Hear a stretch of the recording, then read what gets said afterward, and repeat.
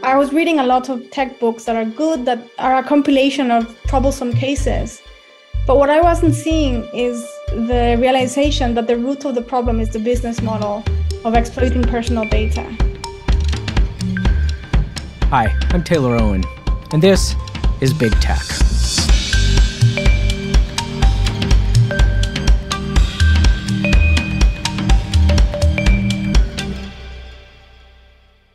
The other day, The Markup came out with a story about a family safety app, basically an app that tracks your kids, that had been selling the location data of its 33 million users without their knowledge. Which was disturbing, but maybe not surprising. By and large, I think people know that our apps and our devices are siphoning our data. But even with that knowledge, you might be taken aback by the degree to which this is happening. The data broker Axiom claims to have data on 2.5 billion people around the world. Another broker, CoreLogic, says they have real estate and property information on 99.9% of Americans. Our relationship with privacy is kind of a paradox. Generally speaking, we do care about privacy. Pew Research found that 81% of people think the risks of commercial data collection outweigh its benefits. And yet we continue to bring tools of data extraction into our lives: Instagram and TikTok, Google Homes, Alexas, and Ring doorbells. But if there's anyone who will convince you that you really need to start protecting your data, it's Carissa Véliz. Carissa is a philosophy professor at Oxford and the author of Privacy is Power. She makes a compelling argument about why and how we should try and take back control of our data. Not least of which is that data exploitation is the root of surveillance capitalism and all of its harms. And emerging technologies will only provide more opportunities for data extraction. What will privacy look like in the metaverse, or when we've augmented our minds, or edited our genetic code? If we want to protect our data in the future, we need to figure out how to do so right now. Here's my conversation with Carissa Véliz. I want to talk about surveillance capitalism and our data economy and your views on the effect of those and what we should do about it. But more generally, why to you does privacy as a concept matter? Well, I'm not sure that I think about privacy as mattering as a concept. It's more like I'm worried about the implications of not having privacy. But essentially, I think that privacy is important for individual well-being. I think individuals are the kinds of creatures that, on the one hand, we need community to thrive. We need to have other people around us. But at the same time, we need to be able to withdraw from society at certain points and to have moments and times of relaxation, of intimacy with very close others, but far away from the gaze of strangers. And if we don't have enough privacy, we don't have enough autonomy, both as individuals, but also as a citizenry. I mean, that seems to be an important point in your work, that privacy isn't just an individual concept with individual implications about agency and autonomy, but actually it has collective implications, and that it's important as a collective, as a society, that we each have this individual thing. Could you speak a little bit about that? Yeah, that's right. I think lately there has been a misunderstanding that privacy is something completely individual, and maybe it's partly caused by the idea that privacy is related to personal data, and personal sounds like very individualistic. But there are a few reasons for why privacy is a collective endeavor and for why society has an interest that individuals have privacy. One reason is that whenever I share my personal data, I'm generally sharing personal data about others as well. So if I share my genetic data, I'm sharing data about my parents, about my siblings, about my cousins, but they might have very bad consequences from that. For instance, they could be denied life insurance, or they could be deported, something that has already happened actually in Canada. There's a case. And the other reason is that even if my data was only individual, it has consequences on the greater society. So perhaps the best illustration is the Cambridge Analytica scandal, in which only 270,000 people gave their data to Cambridge Analytica, this political firm, And then the political firm got access to the data of 87 million Facebook friends of those people who didn't consent and didn't even know about it. And then with that data, the political firm designed a tool that could profile voters around the world. So it seems like the actions of 270,000 people impacted whole countries and democracies around the world. And it seems like if both of those cases are true, then we don't have the moral authority to sell or share our data like we have the moral authority to sell our house. So I don't think we should think about personal data as property, and I don't think that we should think about privacy as something merely individual. Yeah. I feel like 10 years ago, it would have been really understandable for individuals to not necessarily care about the way their data was abused or know how their data was being used. But that's much less so the case now. I mean, there's pretty wide understanding due to things like Cambridge Analytica that there are potential abuses, and that trade-off is much more sort of clear in people's mind. And yet we live in a time when we seem even more willing than ever to give away these data and to bring things like smart speakers into our homes. And I mean, what's causing this? Like, why do we as individuals face such a tough time understanding this trade-off and changing our behavior accordingly? We used to care a lot about privacy, and it was very obvious for why we should care about privacy. There's a reason why it's in the Universal Declaration of Human Rights. And partly it had to do with the fact that it was very tangible how losses of privacy could damage us. So for instance, if you went to a job interview and the interviewer asked you whether you were planning to have kids anytime soon, it was very obvious how the answer to that question could affect your chances of getting the job. And now the same thing might happen. But it's just so invisible and so indirect that you might lose a certain amount of data points today.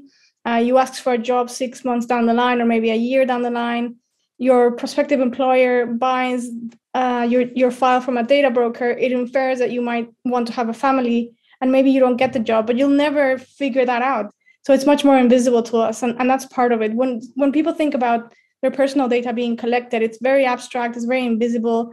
But I think if people knew more details about the kind of data that is collected and the kind of inferences that are drawn, I think we would be more wary of it. So for instance, people might think, well, I don't care whether Facebook or Spotify knows my tastes in music.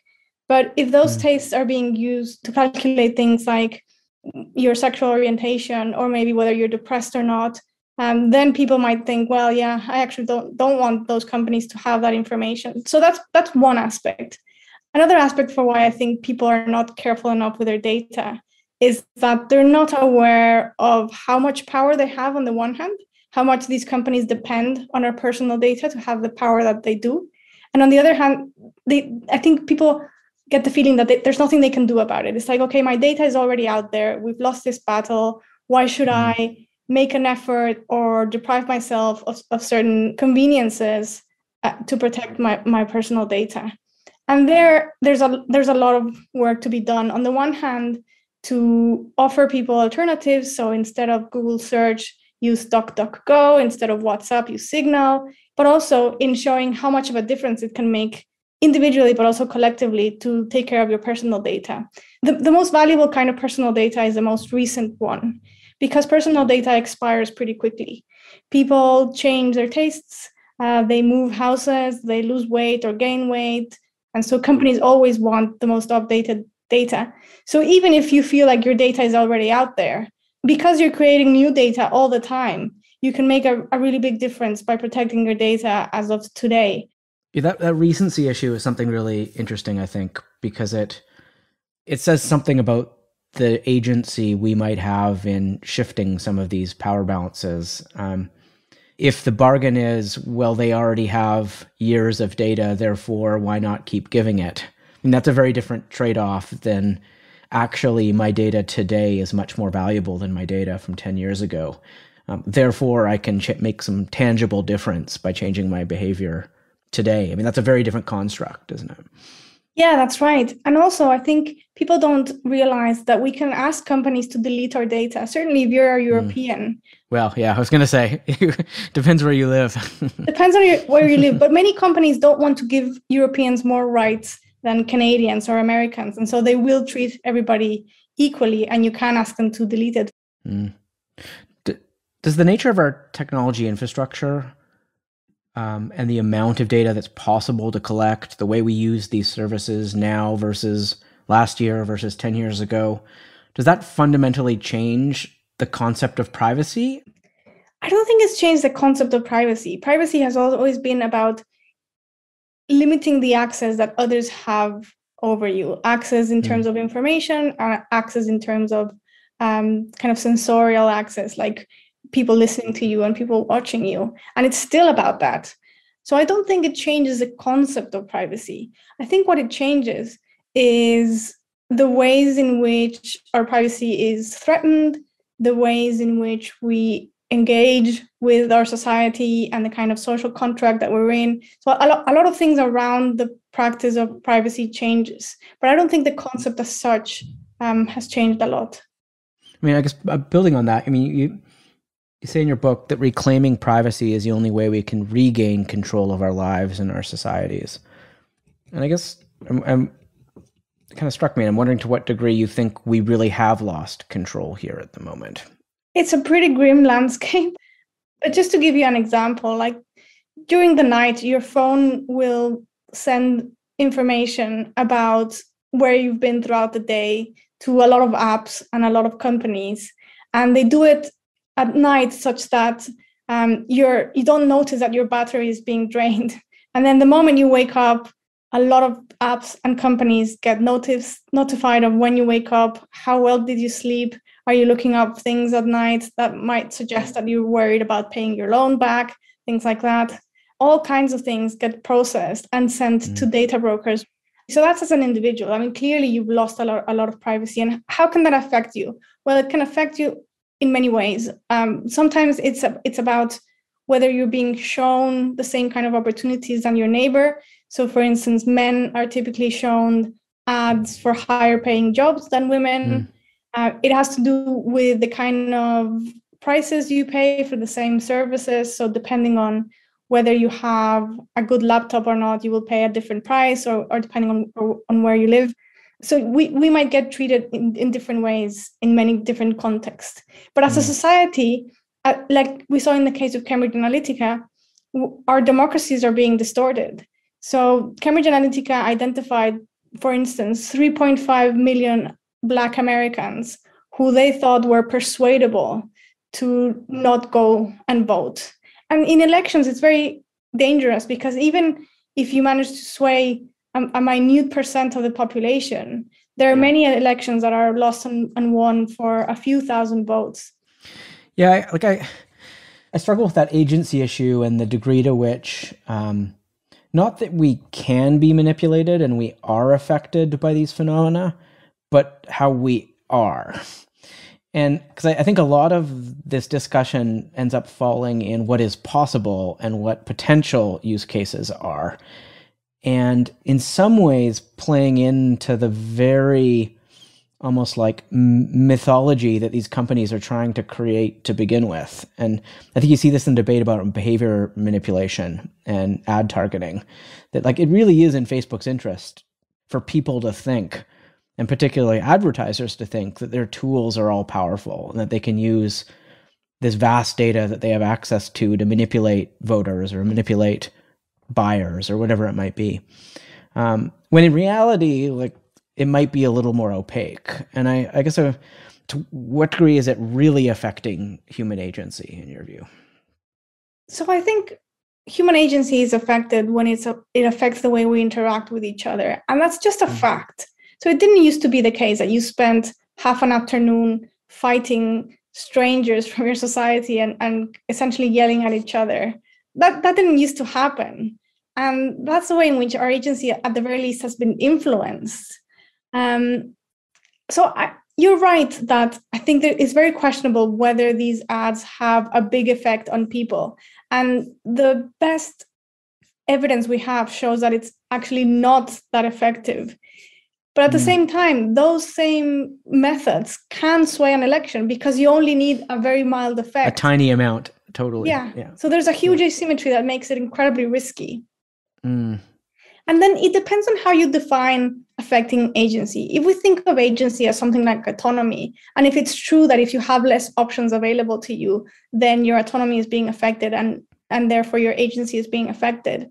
Well, having Google decide what you see on search and having Facebook decide what kind of opportunities you get shown when you're looking for a job and having Tinder decide what kind of prospective partners you might be exposed to, that all seems like it's affecting agency in a pretty significant way.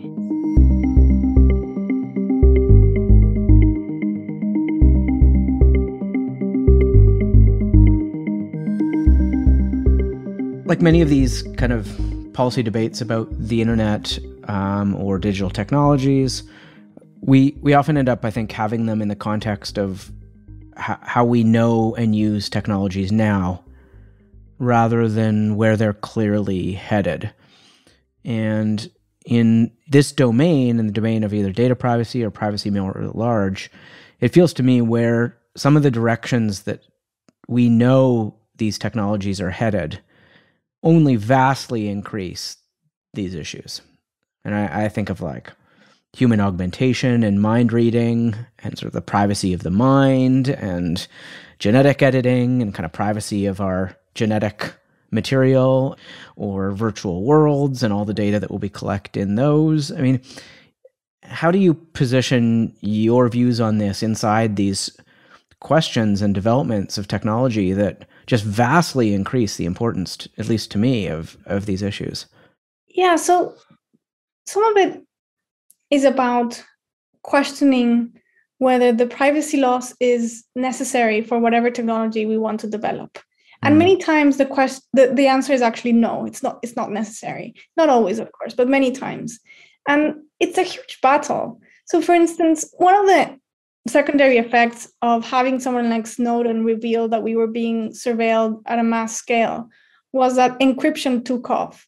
So like a decade ago, most of your services weren't encrypted at all. Every time you visited a website or every time you sent a message, and that has completely changed today. So we shouldn't lose sight of that. Equally, when I started working on this topic, everyone thought that something like the GDPR was absolutely and completely impossible. Like the policymakers that were trying to figure out how to draft the law were being laughed at, literally. And for all its faults, it's changed the conversation worldwide, and it's inspired legislation in different parts of the world. And it is having an effect, even if it's far, far from perfect and we need much better.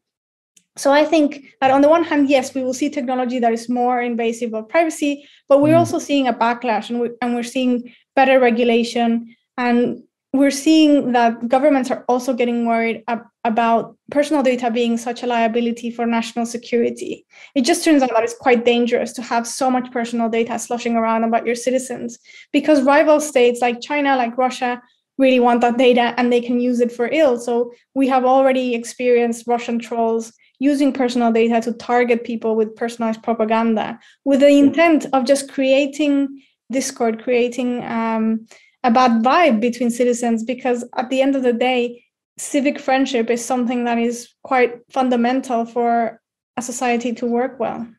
So you mentioned GDPR, so I want to talk a little bit about where sort of the policy direction is happening in this space, both in Europe and outside of. So you just tell us quickly a little bit about how you view GDPR and where you think it is sufficient and insufficient at the moment.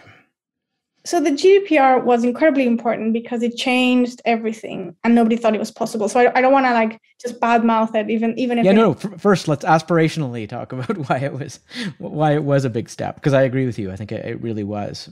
Yeah.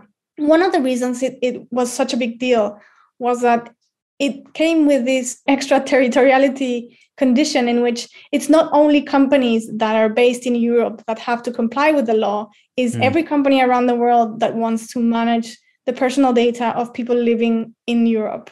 And that was a game changer. Well, and it's something that most other countries have picked up. I mean, that's set a real precedent, hasn't it, globally? Yeah, exactly. It was a really big deal. Also, this idea that personal data is something sensitive, that people should have the right to ask for their data to be corrected if it's incorrect, to ask to see what kind of data governments have on them, the right to be able to ask for the companies to delete your data. Also, the right to be forgotten was a big deal in Europe. So it has all kinds of like good ideas. But it's limited in many ways. So there are two kinds of limits. One is the limit of the law itself, and another one is the limit of enforcing the law. And both of those are concerns. So in terms of the law itself, the idea is that personal data can be collected either with people's consent or for a legitimate interest. And both of those are actually problematic. The problem with consent is that it's incredibly burdensome for people to say no to cookies every time they go into a website. I lose so much time saying no to cookies. It's also not clear that people have the moral authority to give consent when, as we talked about, personal data is something collective and society has an interest that you take care of your personal data. So that's problematic. And then legitimate interest is also problematic because it's hard to interpret. It's not clear what counts as a legitimate interest. So companies have been using that as an excuse to collect personal data that they shouldn't collect. How do people understand legitimate interest? I mean, it's a very opaque concept. It's a very opaque concept. Sometimes it's understood to mean something that the company needs for its functioning, for providing the service that people wanted to provide. Other times it can be interpreted as something that is necessary for the public good. So in the case of the coronavirus pandemic, there's been a lot of that. So yeah, it's too fuzzy and it can lead to abuse, which leads us to the problem of enforcement. Because companies are interpreting this law in many different ways, there have been many violations. Data protection agencies are small, they're underfunded, they're understaffed, and it's very hard to pursue all the violations that are happening. And countries are enforcing them differently, right? I mean, the Irish Data Protection Authority does interpret some of these rules very differently than other countries and enforces them in different ways. Yeah, and Ireland is a problem because Ireland has a conflict of interest. On the one hand, it wants to keep the companies there, but it gives them a very good deal to convince them to stay, but that means that the companies don't get scrutinized as they should. There's a complete imbalance there. Like you, I get involved in all sorts of these policy debates at the moment, and I find they often drift into debates about outcomes of the structure of the system. So the harmful speech or the bad economic activity or the manipulation, and away from some of the core structural issues. And I'm wondering to what degree you think data privacy is actually the core here. that some of these other things, like of course dealing with hate speech is a problem, of course dealing with market unfairness is a problem, but do we need to get data privacy locked in first, and then, like, is that our priority here? I think so, and that's one of the motivations I had for writing the book. I was reading a lot of tech books that are good, that are a compilation of troublesome cases. But what I wasn't seeing is the realization that the root of the problem is the business model of exploiting personal data. So the case of hate speech is a very good case. And right now the UK is debating a draft on the online safety bill. And it basically focuses on moderating content and on forcing companies to moderate content quickly. And in my view, that's a mistake, because the main reason why we have so much hate speech online and so much bullying and trolling is because we have algorithms that maximize for engagement. As long as we have algorithms that maximize for engagement, we will have that kind of behavior from people. And we have algorithms that maximize engagement because of the business model that wants to collect as much personal data as possible. So if we got rid of that business model, algorithms would be very different, and they would create a very different kind of interaction between people. So one way to get rid of the business model is to regulate the data collection itself or limit the data collection possibility. And that's getting rid of a type of business model, kind of a surveillance capitalism, you say, business model. But it feels to me like the trend of a lot of these digital conversations and where at least some of the technology companies and people who invest in them are going are towards kind of decentralized ownership. And whether that's the infrastructure around Web3 or new forms of interoperability. What does data privacy look like in a world of NFTs and Web3 and cryptocurrencies, for example? It's a good question. The honest answer is that it's too early to tell. But here are some thoughts about it. One thing that I worry about is that blockchain creates a record of every move we make.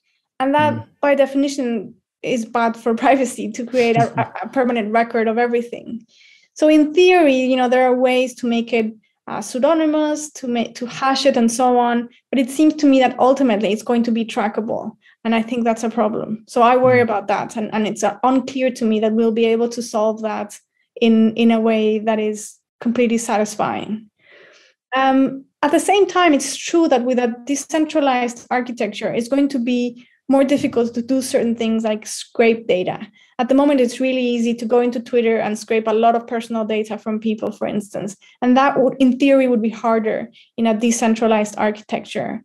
But it's too early to tell. And a lot of people who were involved in the early days of the internet thought that the internet was decentralized and that meant it was going to be democratic and so on. And we've seen how power has nonetheless been centralized. So we'll see what the new web looks like, to what extent it's actually decentralized, and to what extent it can remain decentralized.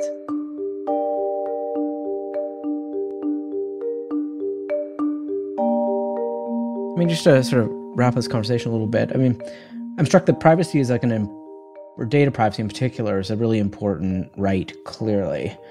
But sometimes can exist in tension with other social goods or rights. I mean, sometimes transparency reveals all sorts of positive things or has a sort of positive effects. You talk about courtrooms in Spain, for example, when they opened up to the public, having an effect on how people behaved. But in some cases, that could also lead to greater transparency, or we see kind of harms that exist in encrypted spaces, for example, that is a trade-off.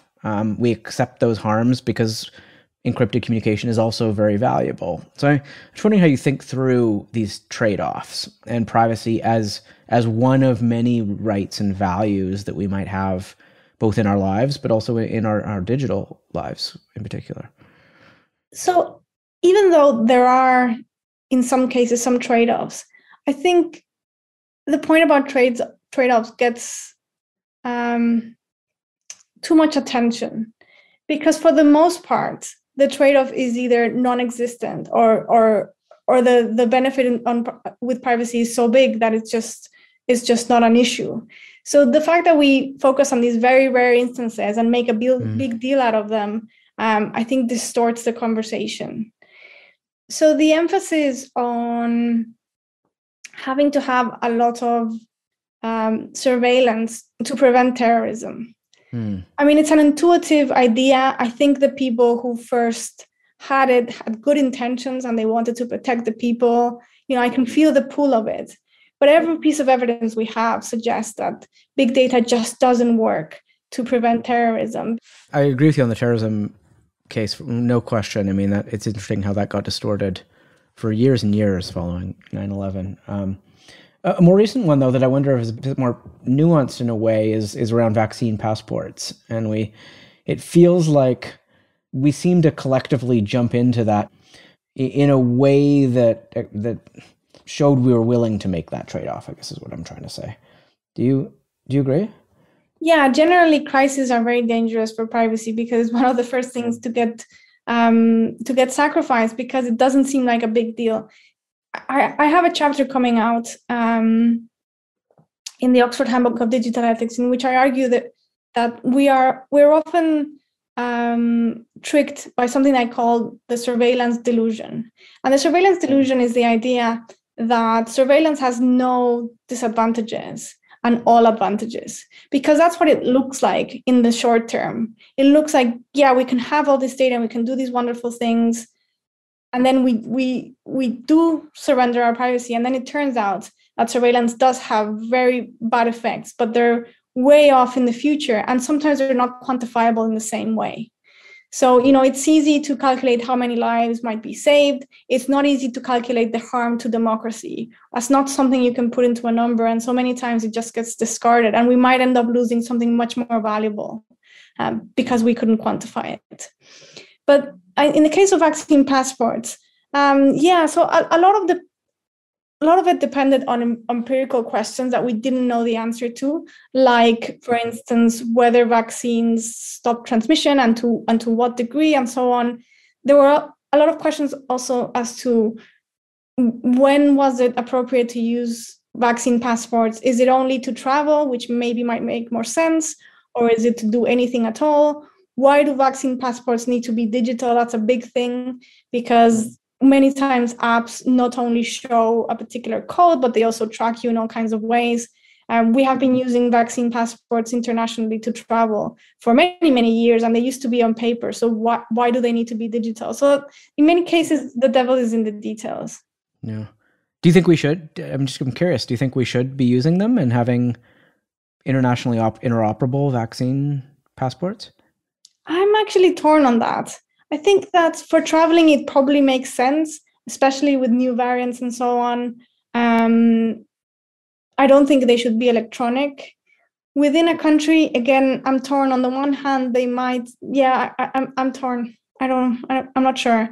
But in any case, if we use them, they shouldn't be electronic. Interesting, yeah. So there's finally in the last chapter of the book, you say this is not the end of privacy, but it's the beginning of the end of surveillance capitalism. Do you think that's where we're headed? That this kind of large scale business model on which we've built the internet at the moment, the current internet, is on its way out? I hope so. I think it's a kind of 50% chance situation.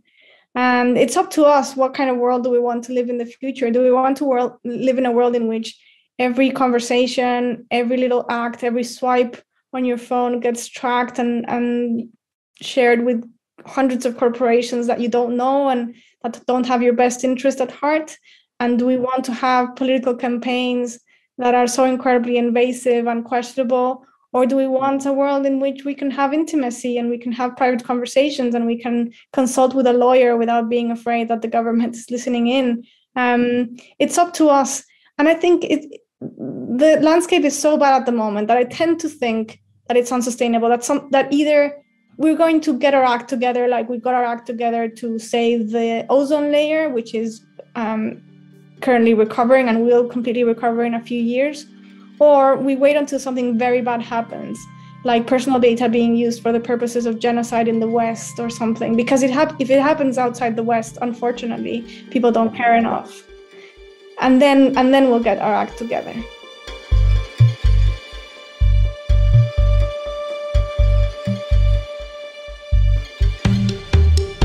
That was my conversation with Carissa Véliz. As always, you can reach me at taylor@bigtechpodcast.com.